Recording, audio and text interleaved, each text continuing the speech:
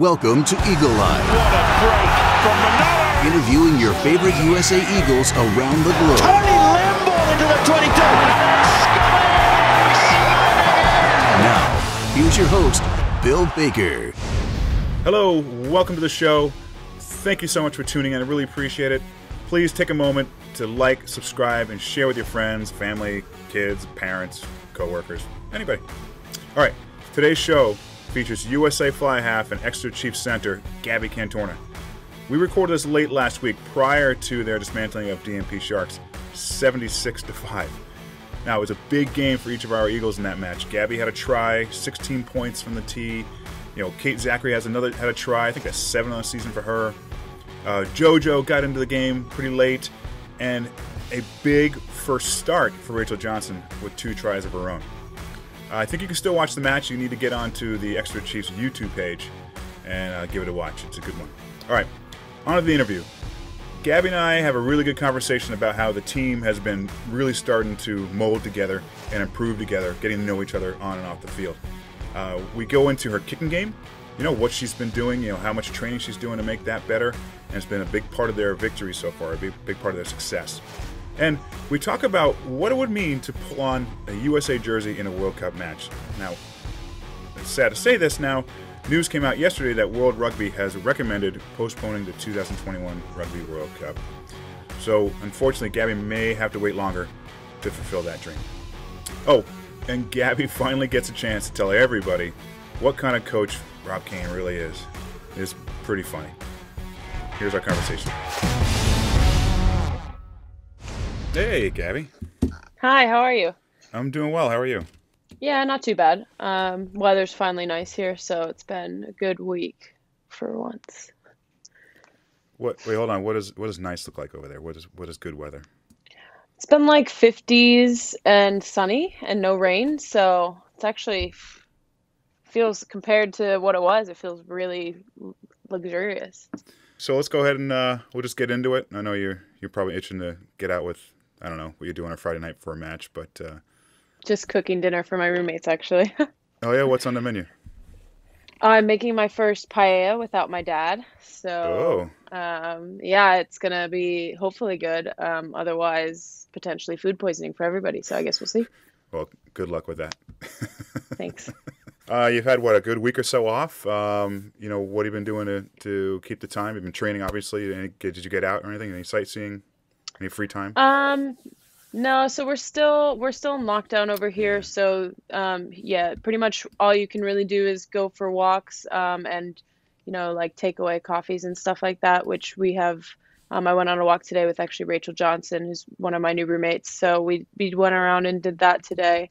But otherwise it's just been, you know, like hanging around the house. We hang out at our neighborhood basketball court and mess around when we get bored, but it's not been too much, actually. Something, I guess. But well, speaking of the Chiefs, I mean, you guys are on a roll. You won maybe 5 straight, you know, some big wins over Saracens, Harlequins.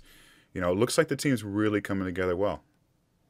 Yeah, it's been, I think it's been a culmination point of all of our hard work for the past, you know, couple months.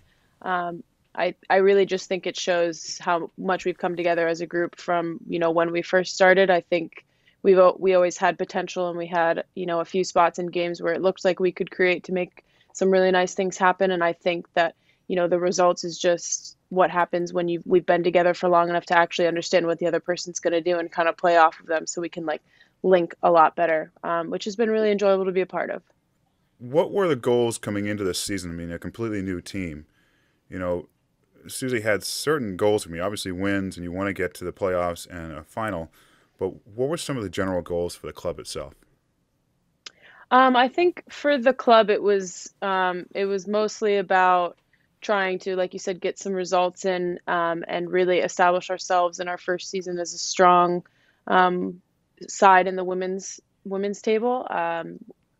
I kind of got in late, so I missed a lot of, the preseason readings where that was something that they really talked about. But from the vibe that I was getting, Susie's desires to turn it into, and it is, into a very high performance women's environment that can, attract players and grow young England players as well, to kind of represent the Chiefs badge and make it a club that kind of has that stellar reputation that the boys have. So I think we've gotten off to a good start. There's still a good amount of work to be done as well, but I think that's really what the overall club goals are. Well, right direction. I know viewership has been really good with the Exeter Chiefs feeds, at least on YouTube. I know that Saracens match, 125,000 viewers, possibly all over social media, Yeah. and that's got to feel good. I mean, it's not just someone tuning into rugby; it's tuning in to see you and the rest of them play. Yeah, and I think it's what it really is it's giving young girls the ability to see people playing at a high level, and it gives them something to look towards and to aspire to. I know when I was growing up, it was a lot harder to catch a women's game. It wouldn't be streamed on YouTube. You couldn't really find it on TV. So unless you lived in an area that there was, an older women's side or even a high school side, that was pretty much all the rugby you were going to get that had women playing. So I think the fact that it's being streamed is really good for the next generation of women's players all across the world, because it does give young girls role models, and it does make the sport seem more accessible for them. Yeah, you mentioned Rachel a moment ago. It's good to see her and Joanna getting into the action with the team, and awesome to see Rachel getting a start tomorrow. Have you given them any, I don't know, words of wisdom? Because you've been there so much longer than they have. Oh no, I don't really, I'm not sure if I'm one of those people that gives words of wisdom, more of I've given them a hard time, but of course in that loving manner that you do with your teammates. Yeah. But I think for both of them, it was really nice to see them come over and have get to share that experience with them. And it is also nice to have that little piece of home as well, especially because JoJo and I did play for the same club. So for them to have worked their way into the roster, I'm really excited for them. I've been really happy for them, and it's been nice watching them, grow just with the amount of practice and rugby time that we get. It's something that is almost like a luxury for us right now, because usually you have to go to work full time and you don't get to spend this much time playing. So I think it's really benefited all of us, and I'm glad that they got to come over and experience it with us. So you personally were just named, Exeter Player of the Month. I mean, awesome! Congratulations. Thank Did you you. get anything special for her? A watch, free rent, a pat in the back, anything like that? No, nothing like that. Just that headshot put up and shared Yeah. over social media, which is flattering because it is one of my better headshots that I've taken. I don't tend to take good ones. So no, nothing crazy, but it was, it's great to get that mention just because there are so many talented players on the team. So it's always nice to get a little bit of shout out, but I think, I was nominated against Ebony, and I think that she's also had a great month in January, and I would debatably would have given it to her. So it could go either way, and any month is really how I see it. How are you, or how was the transition from fly half to center? I'm assuming you played center before, right? This is Yeah, your I played first run. center. Yeah, I played center a little bit in college. And then I played my first year when I moved to Denver. I played center as well. So not a new position. It's not really, I don't think it's that hard of a transition to go from 10 to 12, because you actually moving that position out, you get a little bit more time to see and scan things. If anything, it's just really changed kind of the communication that I'm feeding in, because it's less, organizing, like you are organizing, but it's more of like where you see the space and you're kind of asking for the ball to come to you when you do see that space outside of you or in front of you. So just a little bit of a change in, what I'm looking for and what cues I'm trying to pick up. But otherwise, I've really enjoyed it, and I have been really enjoying playing outside of Taylor as well. Are you so I played center in college as many years ago, and I was inside. And I was much bigger than the other centers at that point. So oftentimes they just had me crashing back towards the forwards, which I'm like, well, just make me a forward. But I did have some communication with my number 10, and I oftentimes I've seen myself, I was like a 10.5. We would talk to each other quite a bit. Do you have that same kind of communication with your number 10 as well? Yeah, I think Taylor and I definitely have a lot of communication coming between the two of us. And I try to, I think since do play 10, I kind of understand the time crunch that she's under and all of the things that she has going on in front of her. So I try to give her information based on, where the ball should be going and where the space is, because again, you tend to laser in on the 4 or 5 defenders in front of you and you can miss easier spaces outside. So, yeah, I've just really tried to help her out when possible and give her any information so that she can make a good decision on where she wants to put the ball. Now, your kicking game has been a big part of this team this year. This whole time with Exeter. 41 points, I think 5th in the league right now. How much have you been working on your kicking game, or have you been working on it more than usual? What's going into your prep as far as your kicking game goes? Yeah, so I do one big kicking session a week. We have Gareth Steenson, who just retired from the Exeter Chiefs men's team last year. So he's comes in and does kicking sessions usually on a Monday or a Tuesday with us. So we'll do like a, backs kicking session where mostly kicking from hand and grubbers, and then we'll do a little bit individual with like off the tee for me. And then I just try to get in a certain amount of strikes per day. So it's not necessarily, going out and taking a bunch of shots at goal. It's more of like just focusing on either my contact or, my approach and my follow through sort of thing. So I usually go between anywhere from 7, which I know is an odd number, but 7 to 15 a day just to get those in. And it's pretty low impact on my body. So it just kind of keeps me mentally refreshed. And then on a Saturday before a game, I do a bit of a longer warm up, just so that I can make sure that I'm really connecting with it. But yeah, so it's a lot more like little small sessions than it is big kicking sessions.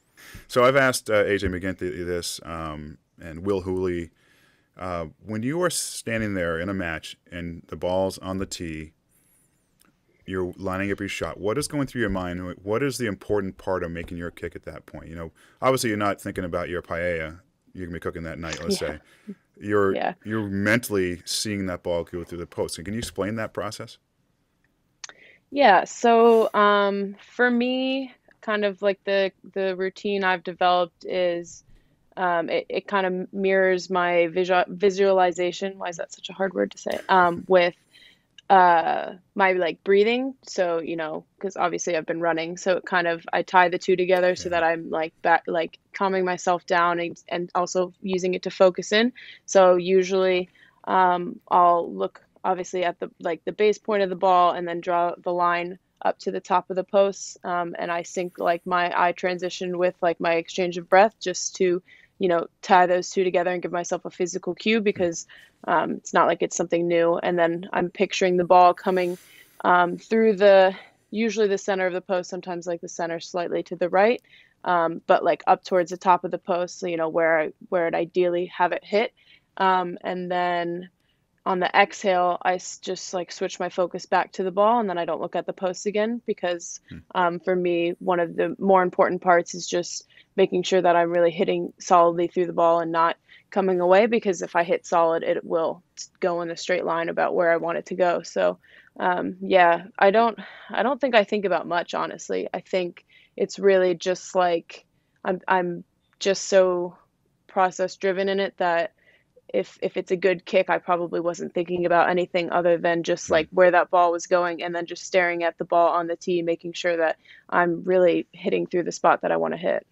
So it's mostly your breathing at that point, especially late in a match, right? Yeah, I think even like shooters do the same thing. It's all in the breath before they pull the trigger. I'm not a shooter, but that's especially late in a match. And late in a match, let's say someone scores in the corner, and are you ever thinking, get towards the middle? Come on, get towards the middle a little more.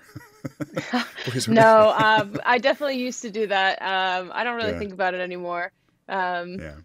No, it doesn't usually cross my mind, unless like maybe if it was like really windy or something, and I like knew like what, like if the wind was coming like left to right and I knew the one corner was going to be terrible, I'd be like, God damn it. But that hasn't happened in a while, so. Well, lately, there's been some big news out of the RFU about the Premier 15s. The latest one's been about the amount of foreign players per club, and then the other one is the salary increases. So one's good, obviously salary cap increase is excellent for the teams, but the limiting the number of foreign players, I think either it's on the pitch at once or in the club. What is your opinion on that? Have you had time to think about that much? Because with your club, you'd be devastated. I mean, like tomorrow's match, I think I counted like at least half the team are Canadian and USA internationals. Yeah, I haven't really given it much thought, just because, I like to just go day to day. So just, focus today is actually just going to be on my recovery, and then tomorrow it'll be on the game sort of thing. So it's not something that I've put a ton of thought into, but it is something obviously that will impact going forward next year, and the way that clubs sign players. So it is obviously something that will impact me, but I can't say that I've given it a ton of thought as of yet. Yeah, I mean, hopefully the WPL, the leagues in America, obviously, hopefully be going by next year. But the standard of play rising every year, so it helps. But the level of play in the Premier 15s is really unmatched in any other women's league in the world, or at least in the Northern Hemisphere. So I get what RFU is doing. They want their English side to be as good as possible, and they want more and more of those players in. But right now, I mean, wouldn't you think that it would be great, or maybe not good for the global game, the women's global game right now, to kind of restrict who plays at the highest level? Yeah, I can see both sides of it. Yeah. I mean, it's one of those things that I can see the RFU side, because, the only way their standard of play within their national team will keep growing is if they continue to develop their young players, and that makes sense. You need to make sure that you invest in your next generation.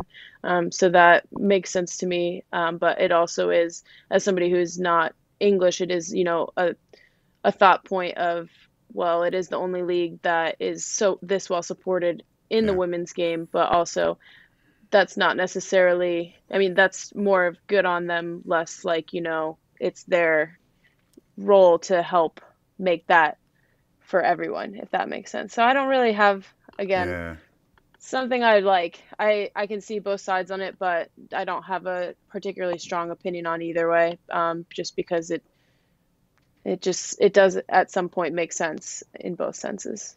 So let's talk USA Rugby right now, okay? So congratulations on making the World Cup performance squad. Thank you. What would it mean to you to be able to pull on a USA jersey in a World Cup match?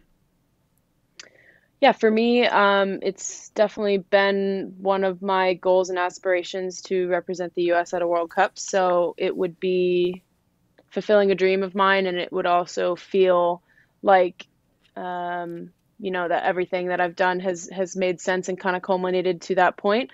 But at the same time, thinking that way, I don't want to not enjoy the journey that rugby and, my aspirations of a World Cup have taken me on, because it has taken me to some great places, and it's also introduced me to a lot of my closest friends. So, for me, it'd be a dream come true, but also the journey has been better than expected.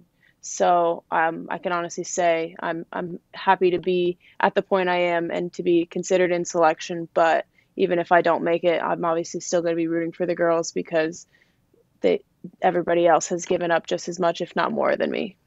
Yeah. Are you familiar with the history of the Women's World Cup and how well USA has done early on? Yeah, I know we won the first one. Right. I think we went to the finals the next two times after that, but it seems like we've dropped off a bit. Or maybe not we've dropped off, but the rest of the world started catching up. Yeah. Have you thought about it all? I know you're concentrating on Exeter right now, but have you thought at all much, like, what will it take for USA women to get back up to where they once were? Maybe even the top four or the finalists again? Yeah, I think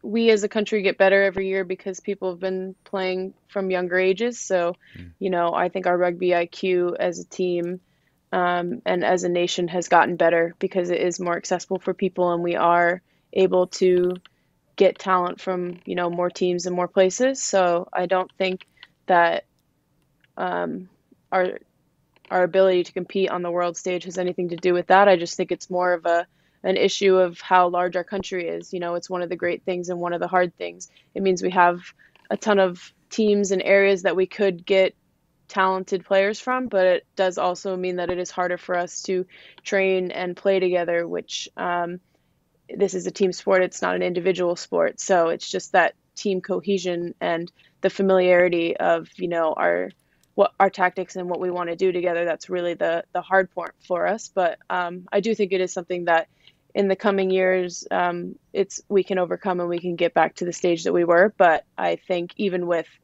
the low amount of international competitions that we do play leading into a World Cup, I would say we do really well as a squad and consistently have. Do you foresee you'll be able to join the team for at least their first week-long training coming up this spring, I think it is, or late spring? Are you going to be able to get away for that? We will likely not be there for the first block that they have. So for us, it's a lot about they're doing a lot of meetings online and that sort of thing. So that's the way that we're mostly engaging, and then it's kind of on us to send in skill videos, and then the coaches are watching our game film. So unfortunately, just with COVID and the fact that our season got pushed back a little bit because of that 2-week break, we will likely not make the first training block, but the hope is that we would be invited to the second portion. But you're in a unique situation where you're playing every week, and the others as well. And so the rest of the pool, though, they're not. Any word on how they're training or anything that Rob has put into work for them to train on their own? Do you know? Yeah, so they I know there's a good portion of the girls that have already moved towards the Denver area, so there's a decent amount of them there training, getting the lifts and conditioning in, and then also getting their skill blocks in. So that has been, I think, that plus that first assembly that they did in the fall, I think has been really beneficial for everyone, just to get their contact hours with Rob up, as well as the skill-based programming. They got to do about like 7 weeks of individual skills, which is something that I don't think we've been able to do before, and it's not really something that you get to focus on when you get into a large team camp. So I think that that's been really, really helpful for everybody back home, and I think it's going to show well once we get back into playing games. And then most of now until that first assembly that they get into is going to be, they have a strength and conditioning block. They have a